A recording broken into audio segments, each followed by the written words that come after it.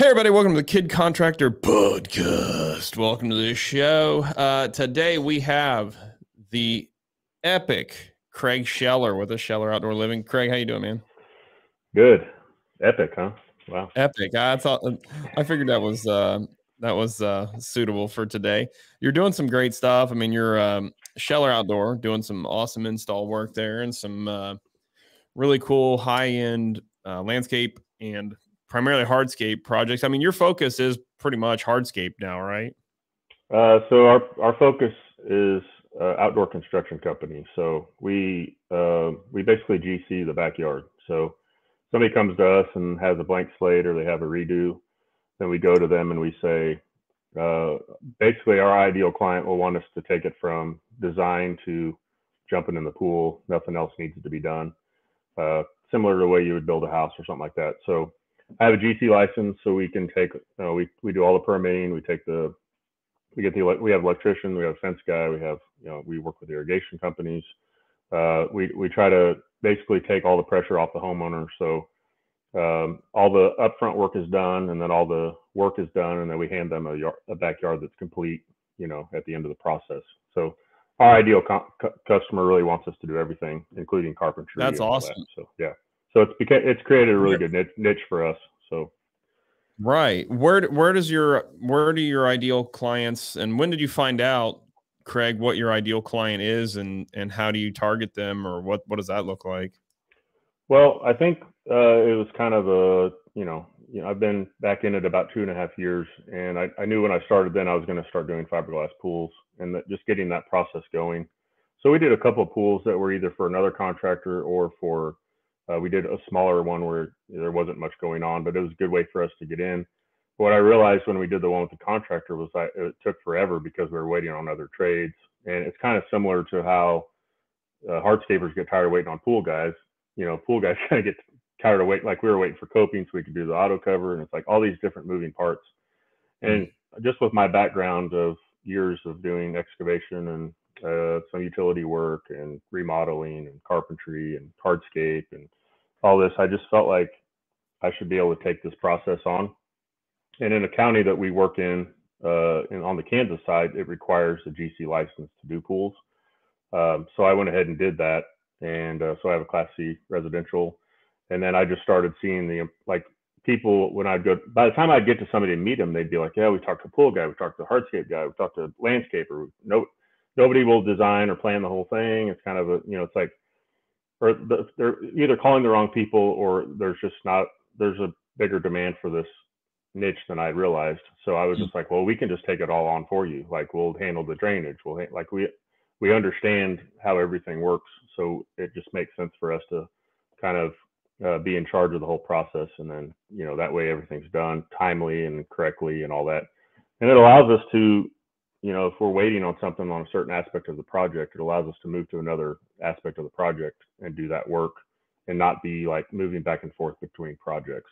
So that helps as well. So we can kind of stay on one project for 2 to 3 months.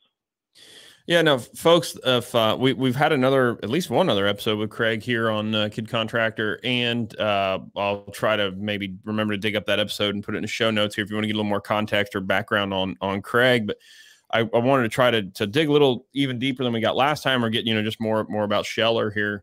And how do you? So something I always feel like I have this figured out to some extent, and then just things change and I don't get jobs I thought we had. And, and then the jobs I'm like, they're never going to contract with us. And then sure enough, okay, sounds good.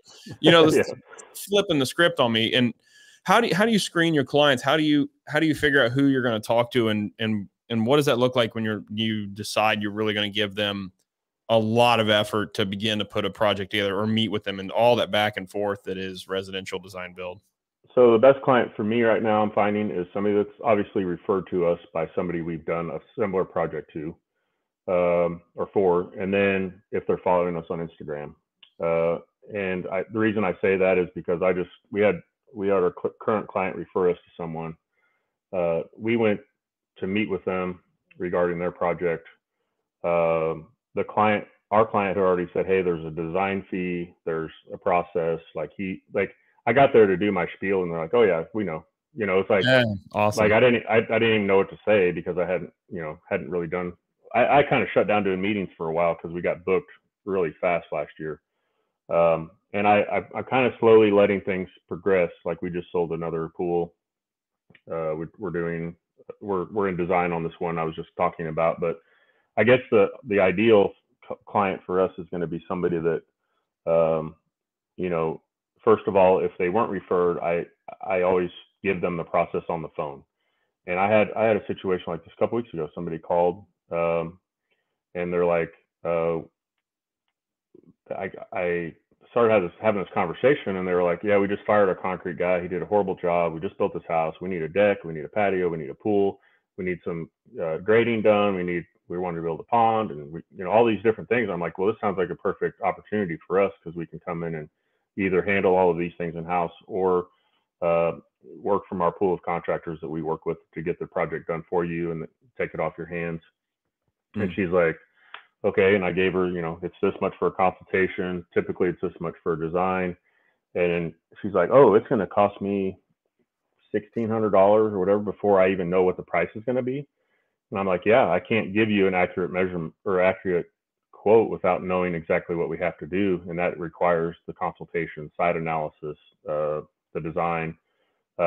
She goes, well, this guy said he could do a pool for this much. And this guy said he'd do the concrete for this much. And I was like, well, good for them. I said, I don't have anything to go off of except for the phone call we're on right now. So I said, where'd you find us? She said, on Instagram. And I said, I guess you're following us then? She goes, no, my daughter is. I was like, well, I'd encourage you to go see what we're doing because, that kind of tells the story of how our company works and the type of projects we do and the type of quality we want to have. And I would assume you wouldn't fire us at the end. So it was funny because we went through this process and she goes, instead of me like begging for an appointment and saying, oh, never mind, I'll waive the consultation. She goes, I'll put you on a maybe list. And I was like, sounds good. Yeah, really. So, yeah, I'm not going to lose sleep over that one because it sounds like, she's looking for the cheapest price on every little aspect of the project. I wonder why that's the same one that had to fire a couple other contractors. Is that right? Yeah, exactly. Man, I wonder if there's a pattern here at all. We don't learn from our patterns, I guess. Right. So you try to read the red flags on the phone. I always screen everything on the phone and get as much information as possible. What are other red flags for you? Kisses of death, if you will, on a project or when in that stage? Well, anytime somebody says they don't want to pay for consultation, I just say, well, we're not a good fit because if you won't spend $100 to $150 for my time on a project that's going to be $200,000 to $300,000, I don't feel like that's a good that's it. Or even a $70,000 job or $50,000 job or whatever. It doesn't really matter. I think that if you're not willing to value what we do and what we offer as a company, then I don't think it's worth either of our time. And you might as well call and get your 3 or 4 bids. That's kind of how I see it at this point. I'm also not, I don't want to sound like I'm above everybody. I'm not starving for work right now because we've set up larger projects that are going to take us forever. So I can be really picky. I'm not trying to fill a whole summer. It's already done. So that's the benefit to these projects. But also like if they say I got a bid from this guy and it was this much, and so that's a red flag to me. Or honestly, the first red flag I get is, yeah, we're calling and getting 3 or 4 estimates. Usually when I have a sole job, they're calling me and that's it. And I think you can get to that level by having good referral partners, taking care of your clients and having them spread the word about you. Every job that we've gotten over the last year or whatever is a referral. And when I get there, I feel like it's pretty much sold or, it's just a few details to work out. So I think that's kind of, I don't exactly know what other red flags there are, but it's usually if they're shopping, that's when I start really doing the phone call screening and asking my questions, I guess. And I get asked a lot, as I'm sure you do too, by other contractors, young contractors, kid contractors, if you will, on Instagram, the young contractor out there asking the questions, essentially alluding to how do I get to this stage of business? Like you're talking about where you can be confident in turning away work and really kind of drawing a line in the sand of the type of work you do, and you don't stray from that at all, and the type of client you're looking for. What do you say that process over a career, let's say, looks like, from how many years in and experience, background, and that's a question with a lot of onion layers. But like, Yeah. what's your interpretation of that? How would you answer that? So I'll go back to my, my prior contracting business where I did a similar thing. And that was, I was, as an owner operator and somebody that's in the field a lot, I don't have a lot of time to go chase quotes. And what I was finding is, we were in a good place on Google in that company. It was kind of before Google like ramped up with having to pay and having to get positioned. I just did some keywords, and like if you searched, hardscape or landscape in the like Kansas City North or something, somehow I worded something just right to where like, yeah, we found you on Google. Yeah, we found you on Google. We found you on Google. And I found I kept chasing those. So Google's great, but if you need to have a really good like screening process for those, because those are typically window shoppers. So I got into the point where I felt like, man, I'm going to do like, I'd get there, I'd waste an hour of time away from the, because it's either during the day or at night or on the weekend, and you're chasing all these things, and you get there and like, oh yeah, this is probably going to run, 25 grand or something. And they're like, oh, we were thinking maybe $5,000. Well, not only did I wasted my time, but I just wasted their time. Right. So what I started doing was, if they found me on Google, I had pictures. I updated frequently my pictures on my website, which I don't even do this now. I'm terrible at this part now, just because I don't necessarily work off my website as much. But I had every picture memorized, and I'd say, oh, you found me on Google. You've been to my website. What's the picture on there that you like? Like, what picture speaks to you and says, this looks like my backyard or something similar? And they would say, oh, we like this one where it has kind of a circle area and a fire pit and then a patio, or we like the grill island, or whatever.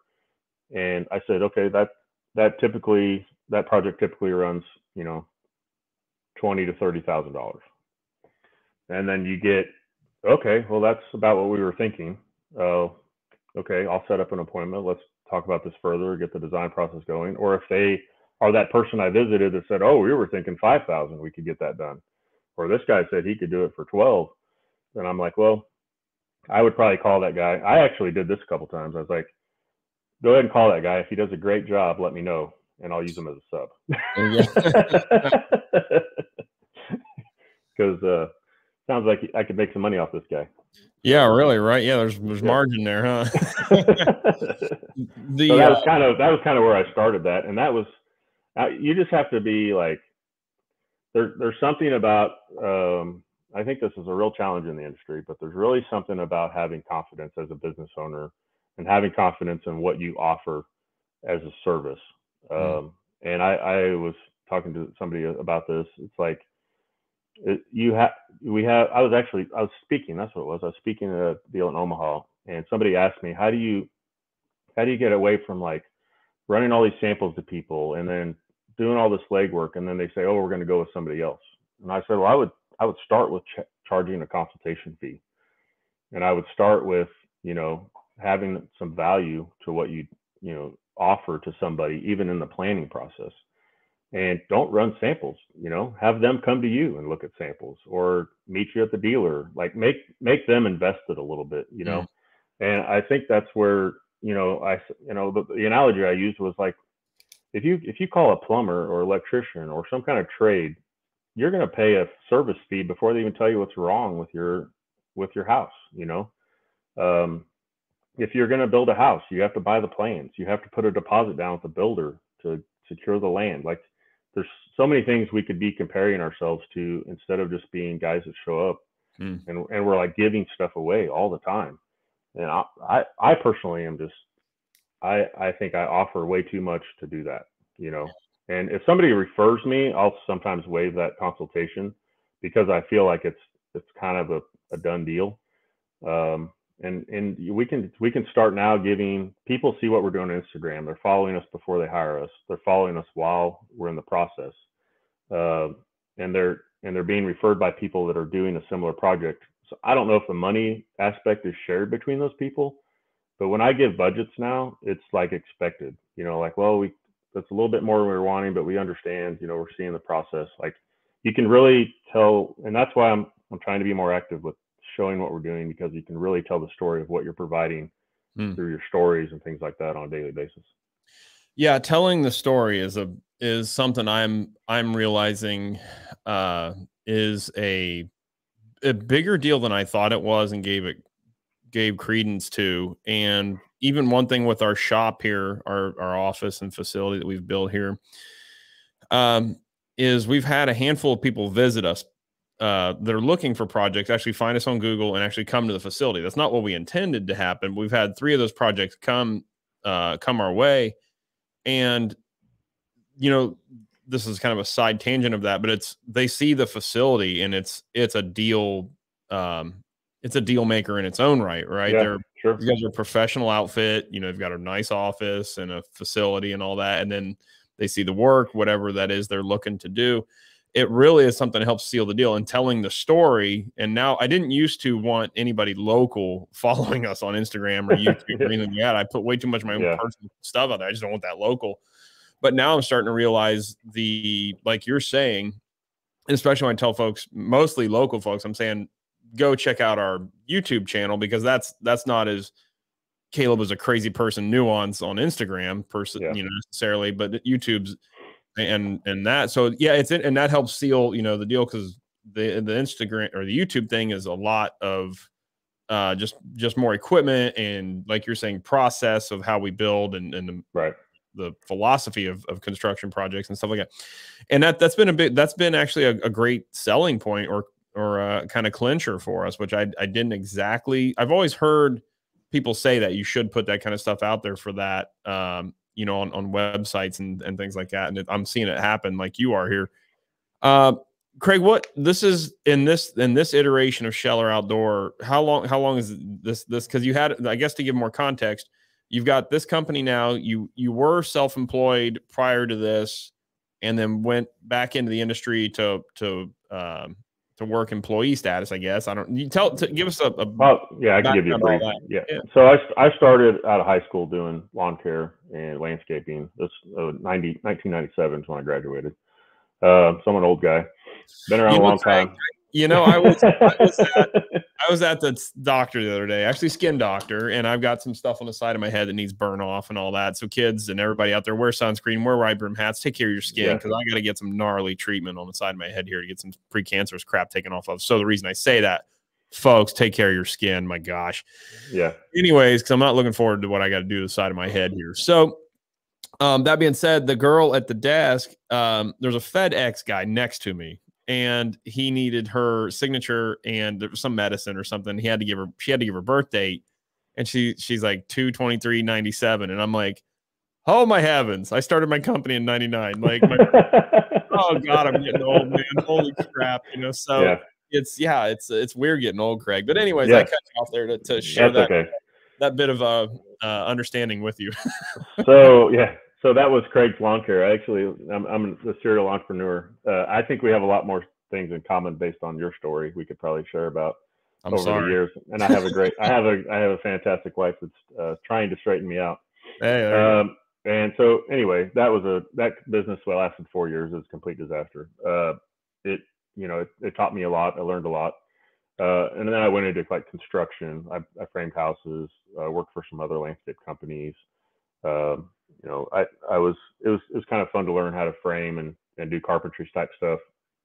And then in 2008, I started a Scheller Lawn and Landscape. So we did maintenance. So I have a full spectrum we did applications, mowing, spring and fall cleanups, hardscape. And then we really focused, and we kind of, we sold off all the maintenance equipment, sold off some accounts, and focused on hardscape in like 2010 or 11. And that's where my passion kind of really started for the hardscape industry. In 2015, it kind of burned out, because it was kind of one of those things where I had started the business going, we need to take care of our vendors and our employees, and then we'll figure out what's left over, not really knowing our numbers and all that. So it was really, we were doing well. We were doing good projects. The cash flow was there. Every winter was a struggle. You know, we had we were probably heavy on employees in some things. You know, I've learned a lot through that, and then went to work for a local distributor as a hardscape sales rep. They were purchased by SiteOne, and then I worked with SiteOne for about 1.5 years after that. So about 3 years in distribution, and then 2.5 years as a manufacturer rep for Mirage, which is a porcelain tile manufacturer. And I helped cover the like outdoor tile over the central U.S. So came out to Ohio a few times, visited Semco and SiteOne's out there and all that. So covered that Midwest area basically. And then 2020 is when I started. It was kind of during COVID. I was doing a lot of basement office work, Zoom calls, and, you know, couldn't travel and all that stuff. And I kind of realized I needed to be back home, and seemed like the contracting business was booming. And I kind of always told myself I wasn't going to get back into it, but had a conversation with my wife and said, I feel like, you know, this is probably the only way that I can make a decent living and be at home and not traveling, you know, in the industry without going to work for somebody else, I guess. And she allowed it. And so we had a good conversation, but the difference now is I'm paying myself first. I paid myself from the beginning, and it's helped me hire a little bit slower and, you know, focus more on equipment and efficiencies and things like that. So. Yeah. And I'm glad you came to that point, because I was going to ask, you know, what does, I got to see some video or picture. I can't picture you on a zero-turn mower, or I just can't picture it, man. I only know you as hardscape sheller. So yeah, I lay down stripes on my own yard every week. So I'll start showing those. Yeah, I'll start tagging you in my mowing. Stripe Nation out there. Yeah, yeah. Craig, what is the let's say asset inventory look like at Sheller with equipment and trucks? Like what do you have big picture that allows you to complete $200,000 and $300,000 project? Like that's nutso. Well, let's see. So we have a 8-ton excavator with a tilt rotator. We just finalized the purchase thanks to Jeremy and all these technology guys. We just got a rover and cool. GPS setup for the excavator. So nice. We're going to start modeling our projects and digging using 3D GPS. Oh, that's awesome. Yeah, it's really exciting. We're actually getting trained tomorrow on the rover. So, and that's Jeremy Swihart, J Squared Outdoor. They're doing next level hardscape stuff now.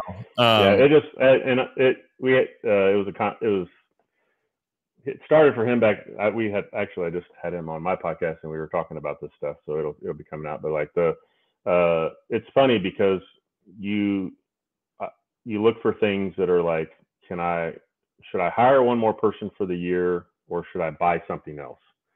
And I always take it to the guys, and I'm like, hey, I'm thinking about this. I think this would make a huge difference in what we do.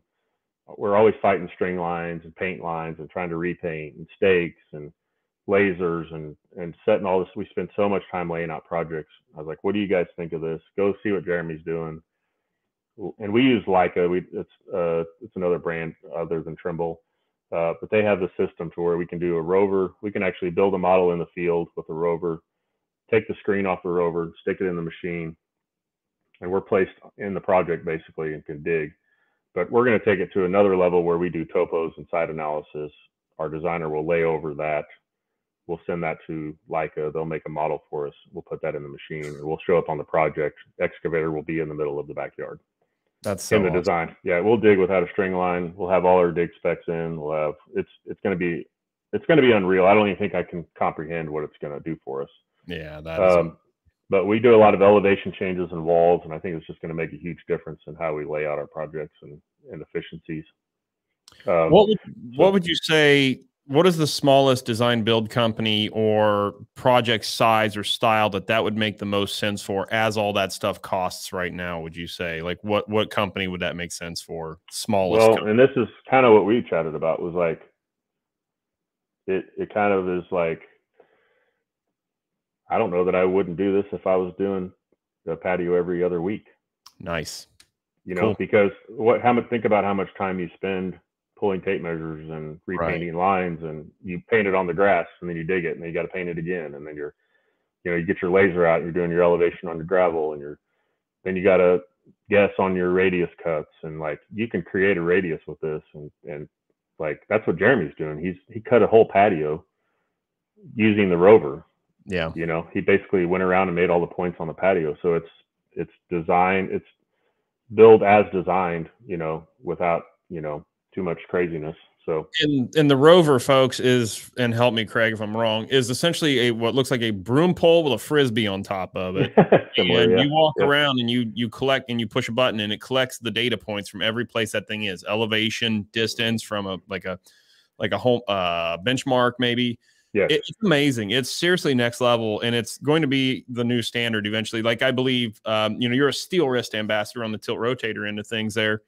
And I think that is, someone had likened it to, and I think it was the steel wrist guys, was likening tilt rotators in North America. It's a wave that's about to crash on North America. I think it's finally like hit it's a pinnacle of acceptance. I think it's really about to be like, that is the new standard of excavators. I think so. To have a tilt rotator on it. And so the next thing then that I think is like tilt rotator 2019 is this Rover, Trimble, Leica, you name your brand, data capture, because that is one of the biggest friction points, so far as I know, in my business right now, is data capture on a job site. And just going out and getting all the information and just having to figure out how a job lays out and then mapping it like you're saying. So I think Swihart's got a couple of videos up on his YouTube channel explaining it better. But well, we're gonna take, and I think Jeremy's doing this too, but we're gonna take this to a different, like, as we got it, like as they demoed it for us, and then we started talking about it and like, oh, we could do this, this, and this. Like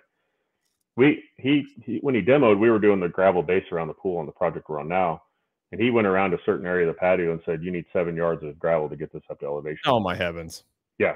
And then we had a gravel pile sitting, you know. Yeah, there's no reason it couldn't be volumetric calculations. Oh, it actually does. Yeah. So you could go to your gravel pile and say, go around the base of the pile and then do it like the top of the, you know, or get, you know, you can get as much elevation and detail as you want. Like if there's a dip in it, take a pic, you know, get all that stuff. It'll tell you, you know, you have 8 yards. Okay, we're good. Or you have 5 and you need to go grab 2 more. Like there's so many things. The other thing is like we're always running gas lines, electrical lines, pool lines. We're gonna do as built. We're gonna do as built and show how deep the pipes are, where the pipes are located on the property. You could do irrigation system. Like it's when you start thinking about like, oh yes, it's a big investment. Trust me, it's about the same as hiring a guy for the year though. Like, well, that's what I was going to ask about sharing. And that's not going to be, and that's if that guy's not trained to help you lay out all these projects. And then you take into consideration the safety aspect of not having somebody on the ground. I can go dig these pools and site prep by myself. Yeah. Or if we hire an operator, or if we train one of our guys to go do it, and then we're finishing up something instead of, oh, we need everybody to go set it up. Like there's just a lot of, I looked at the bigger picture of it and I was just like, this completely makes sense for what we're doing. But other than that, we do have a full size skid steer, Kubota 97. We went to the bigger end of the skid steer because we have a 1550 ditch witch, so they complement each other well. And then we have a single axle international, so 33,000. So it's a bigger one. Air brake trailer. Like I've kind of gone big, you know. Yeah, awesome. And the triaxle is part of our business, but it's usually subbed out to other hauling companies. Oh, I'm glad you mentioned that. I forgot. I wanted to ask you about that. So we will use that some for our projects to haul off and bring in stuff. You have CDLs, Craig? Commercial driver's license? I do. I have a Class A, and then obviously our dump truck driver has a Class A, and then our main full-time guy has a permit, so we're working on getting him Class A as well. Nice.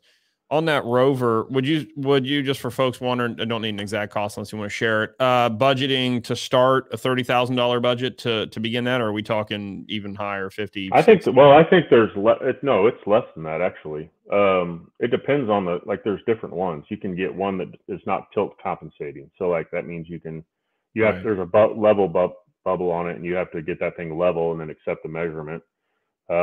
We got one that has tilt compensation to like 25 degrees. So I feel like that's a pretty good, like you can run around and take a shot and wait half a second or whatever.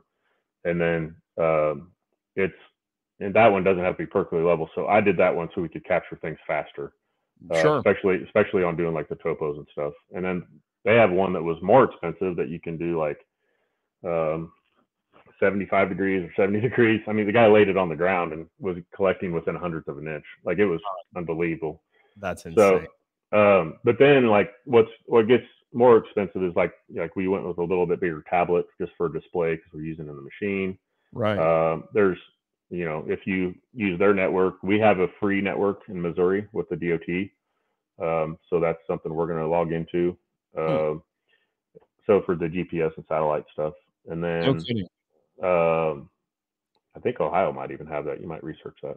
No kidding. So, and then ask Jeremy. And so there's different levels you can get, but like it was going to be about, I want to say in the $20,000 range just for the rover and that kind of setup. Oh, that's depends on what yeah.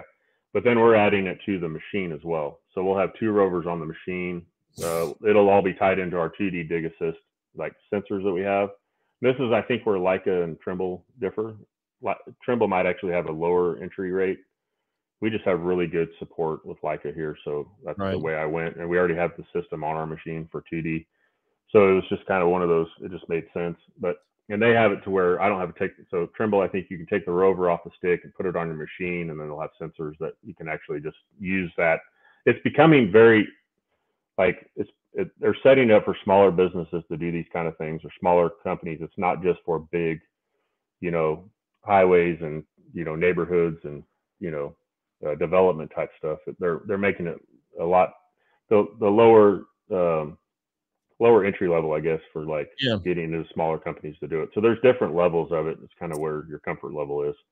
It made sense for me to kind of go all out. By the time I looked at the difference in price to use the rover and still paint and still make stakes and do all that, I was like, I might as well just stick it on the machine because I have the machine already halfway set up. So yeah, that's amazing, man. That is so cool. And that kind of brings me to, I was going to ask what that checked off, right? I was going to ask, what innovations are you seeing in the industry? And then the follow up to that is like, where do you see the industry, hardscape, green industry in general, still lagging behind? So that stuff, like, I think the next level contractors like you and Swihart and Dirt Ninja, and I'm forgetting a bunch of, I think Muller's getting in on that. Like, there's a bunch of guys really adapting to that stuff. But what else do you see coming down the pike, as my old grandpa used to say?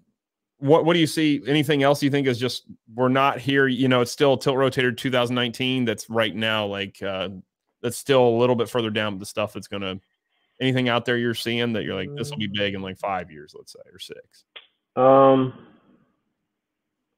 No, I think one area that we're lagging behind is I think we're still just too scared to get CDLs.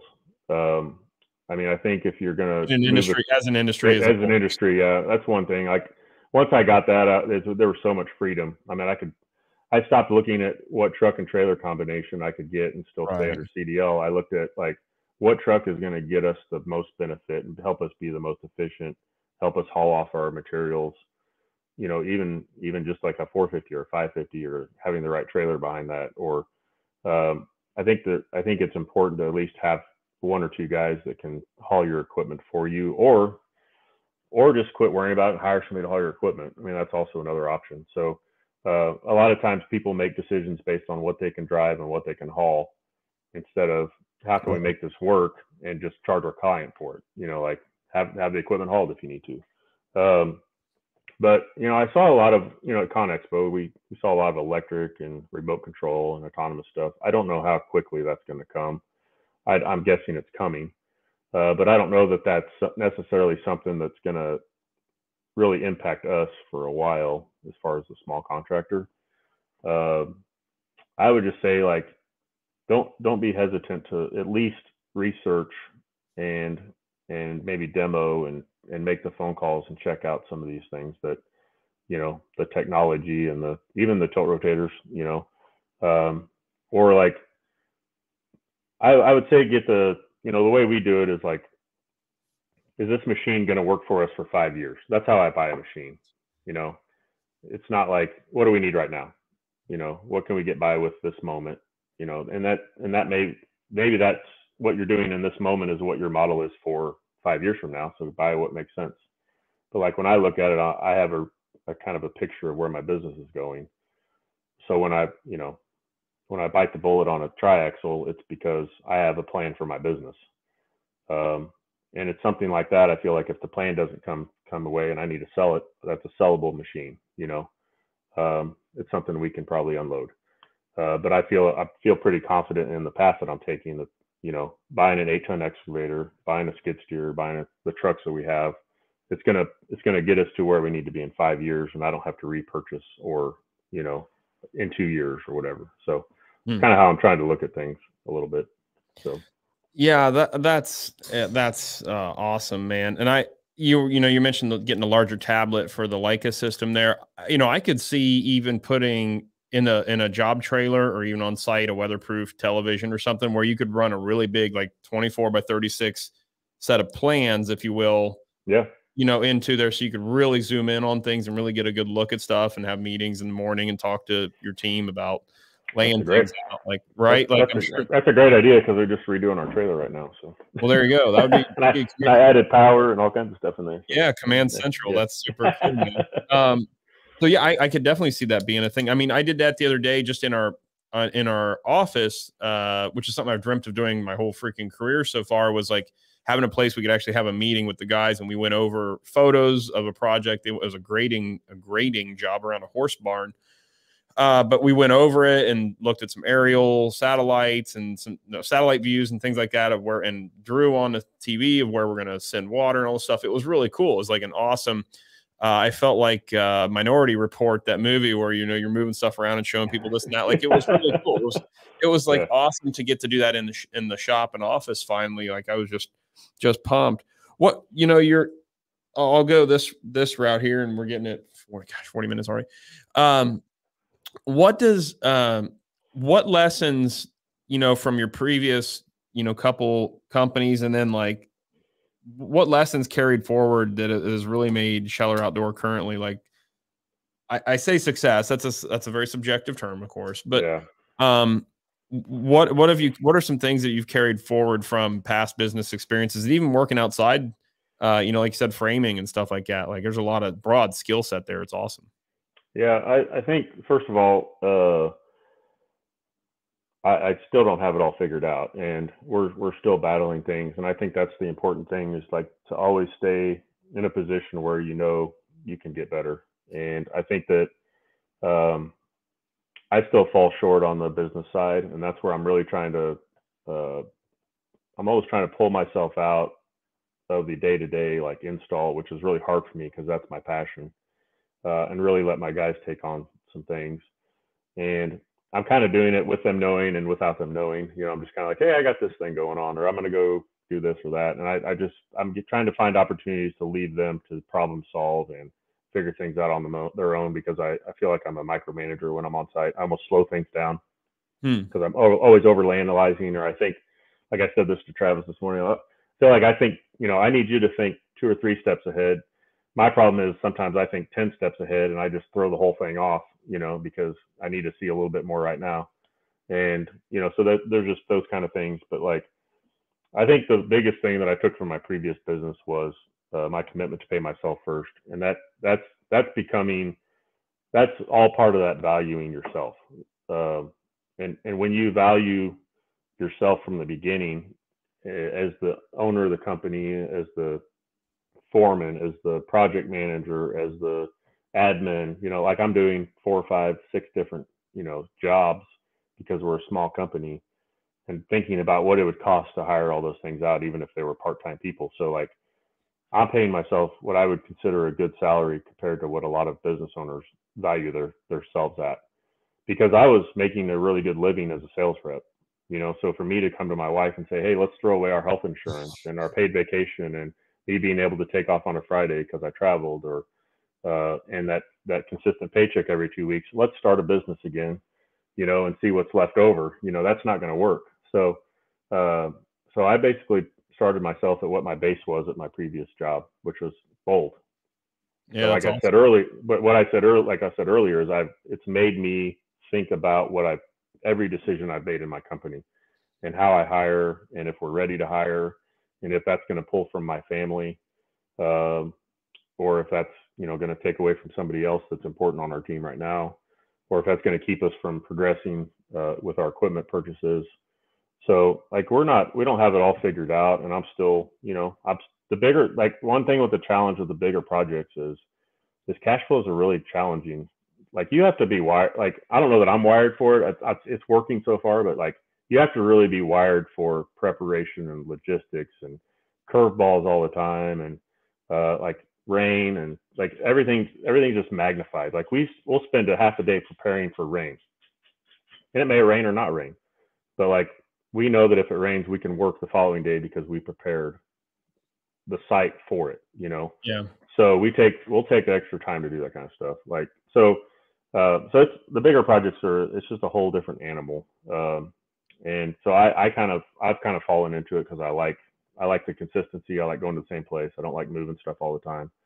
But so that's one thing, is just paying myself first, and valuing myself, because that's when I go to my client and I can say, no, I'm basically saying my billable time is this much.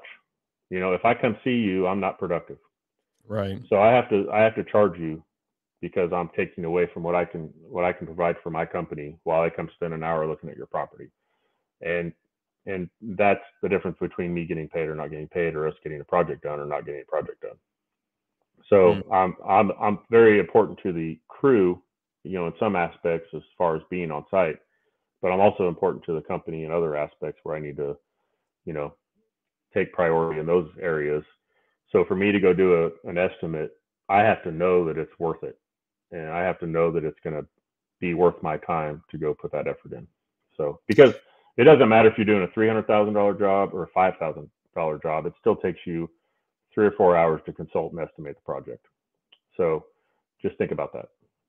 Yeah, that's the worst thing about the little jobs, is it takes the same amount of logistics and almost back and forth with a client, within reason, of course. Yeah. You still got to pick out colors, pick out materials and patterns and all that, be it a 200 square foot space or a 1,000 square foot space. All those details still are at that bottleneck of the information gathering point, let alone still site survey and all that, where you got to go out and still capture all that data. And so you run out there with that rover Frisbee broomstick thing and dot all that out. Like, how awesome is that for the plans? I just love it, man. Craig, you mentioned planning and stuff like that, and Scheller in 5 years. What does Scheller look like in 5 years as of today here, Anno Domini 2023? Well, it looks like well, here's what I've laid out for my team, and I think I've shared this enough that I'm okay with it. But like, and I'm pretty much an open book. So if this stuff helps the industry, that's what I'm all about. And I think where we're trying to get to, and we're actually in the process of, because of the way we've set up our excavator, we're taking steps to get part of this ball rolling this year. But we're looking at being, instead of having 15, 20 employees doing 2 or 3 different projects or 4 different projects, or however you want to do it, I'm looking at still remaining lean. I would say 2-man crews and have about 5 of them. 2 would be the dump truck and the machines doing site prep, excavation, preparing jobs for the pool crew. So then we have a pool crew come by, set the pool. And this may require there may be some days where we require, like, hey, we need the hardscape crew and the pool crew to come. We're going to set the pool or whatever. And then, so we have a pool crew. They do the plumbing, set the pool, get it ready, bond beam, leave, go to the next one. Then our hardscape crew comes in, coping, hardscape, kind of do all that construction process of the project. And then we have a landscape crew that comes in and does all the and we find the people that like lighting, landscaping, that kind of stuff, like that detail stuff. Those are very specific people, I think. And they can come in behind us. And I think what it does is creates a very efficient 10-person company, and me kind of standing at the top and managing and helping process all that stuff and plan and do all that. And then hopefully have an administrative person helping us do like permitting and ordering and paying bills and all that stuff.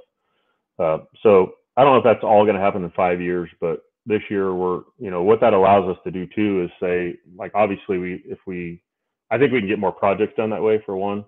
But I also think it allows us to go set pools for other companies. It allows us to excavate for other companies because those two aspects aren't going to stay maybe in line with the hardscape or landscape if we're on bigger projects. So that's kind of where I'm rolling, and I think I feel like it's a good plan. I think the guys are on board with it, and then but it allows us to kind of hire as we need instead of just throwing people at stuff, seeing if it works. So I don't know, just a thought. Hey, I love it, man. That is fantastic. So much I want to talk about here, but we're running on time here. What was the triaxle? What was the game plan? That was a pretty significant investment, I imagine. And everybody secretly wants to be paver king. I think running a bunch of tri and quad axles around maybe. But what, myself included, by the way, what was the business plan or thought process with such a big truck? So I actually messaged Paver King. I was like, talk me out of buying a 2023 Peterbilt. He goes, well, if you love trucks, buy it. If you hate trucks, don't buy it. Like, it's kind of one of the, I mean, it's so simple, but it's pretty good advice. And unfortunately, I love trucks. There's no hope for you. We're trying to, do we buy another one?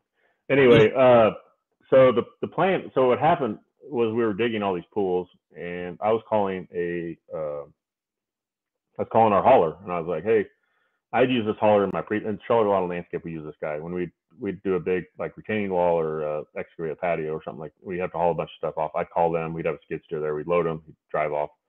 So this time around, I noticed, we'd say, okay, we need 2 triaxles, or we need a triaxle, depending on our access and space. So these trucks would show up, and they didn't have the name on the side from the company. It was somebody else's truck, and it got my wheels spinning. And I was like, okay, we're paying $6,000. We're paying it was like monthly. We were paying just ridiculous amounts of money to pay for hauling, and because we're moving so much material, but by the time we bring stuff in from the quarry and we haul stuff away and clean up at the end of the job site, so the International was helping, but it was just like still we needed something bigger. And so I called the guy we were that was doing our hauling, and I said, hey, I noticed you're subbing out a lot of your work. I said, I've been considering looking for like a tandem or triaxle, and would you be able to help us keep it busy if on the days we didn't need it? He goes, I'm running 60 trucks a day that aren't mine right now. Whoa. And I was like, yeah. He's like, we need all the help we can get. He goes, I don't care if it's a tandem axle, triaxle, an end dump, whatever you buy, we'll figure it out. And I just asked him like what the most used one was, because it's different pay rates for each of them. Sure. And so it's not a super lucrative business, and that was one thing that Paver King said as well. It's one of the least profitable things he does. But my thinking was, let's buy this thing and we'll use it. And I the other challenge was finding a driver, finding a truck. So those are 2 big hurdles. That's how another way I make purchase decisions is like, find the work first, right? Like I don't want to go buy something I don't have to work for, and then have somebody that can do it. So I found the work, and then I had a neighbor. He had moved away, but we had talked a little bit, and I knew he was a Class A driver, and I know we had talked in the spring of last year about him coming to maybe drive for us and help, and he wasn't super interested. So I was like, man, if I had a job where he just drove all the time, this may be his cup of tea. So I called him. He was working a ton of hours. He was doing LTL, reporting an hour away from home. So he would work 10, 12 hours a day plus his drive time. So we knew them. So we had him over, sat on the back patio, him and his wife, and I laid out my plan. I said, I'm going to try to find a truck. And if you're interested, I'd like to at least have a possibility that you think about it. And so then I called, and it's one of those. It's kind of a perfect storm where I called a truck company, and I was looking for a used truck or somebody had traded something in, and he's like, no, but we have a guy just backed out of 3 brand new trucks. Everything's already ordered. You can't make any changes, but there's one left. And I was like, okay, so I just took a chance, man. And then we got the driver, and Winter's been a little challenging because it's been super wet. So that's something to think about, is like when you have a full-time driver and big truck payment and insurance payments and fuel bills and all that stuff, you have to. So we're kind of in a, we make hay while the sun shines, and we work on that truck, and then he'll get a day off here and there. But he's also been really good to help us on the crew this winter, and it also worked out to where we had this project where we hauled in a lot of limestone, and we probably hauled in 300 plus tons of gravel for a buildup around this pool we're doing. And so it worked out because we used the truck a lot on the winter project that we had. And it's a separate company, so I bill Scheller Outdoor Living for trucking, and I pay that company separately, and then we lease it from Scheller. But it's a complicated thing, but we did a lot of different things for liability issues and stuff, and just keeping the money separate. But yeah. Man, that's awesome, Craig. And by the way, for context, a triaxle or quad or whatever, that's a dump truck. Something I didn't realize in one of our last podcasts, we kept talking about a K-Dub, and that's a Kenworth dump truck. Yeah, we have Peterbilt, but yeah. Oh, you're a Pete guy. Look out. So that's what was available. Oh, okay, gotcha. Okay. By proxy, then at least. But the other, I'm sorry, the other freedom, the other part about that is like, I already had my Class A, so I know too that if my driver leaves for some reason, I can jump in that truck and drive cover it. And that's not something I want to do, but in a pinch, or even like he gets a couple weeks vacation every year or whatever, I'll jump in that truck and have a little fun, or we'll just park the truck for a week. It doesn't really matter. But I know that truck's not going to sit if I don't have a driver, and we can make it work. And the plan is, part of my 5-year plan is that truck will be paid for in 4 to 5 years, and it'll be mine, and we can use it however we want to at that point. So it's kind of it was a long game for me in a break even situation, probably, as we're paying for it. But as long as I'm not paying a bunch of money to support it, I think it's a good long-term move for me. Yeah, that's awesome, Craig. Well, outside of this stuff, you've got a podcast, Backyard Conversations, correct? And then Craig Scheller Music. Tell us about all that stuff. Well, so we're trying to do basically through the podcast, I'm just trying to kind of bring some of the people from my network in, either from my long time in the career, people I respect in the industry, people that are making a difference in my career right now, and also like vendors and people that have supported me through my career. So I'm just pulling some of those people in to kind of give an introduction to why I'm partnered with those people.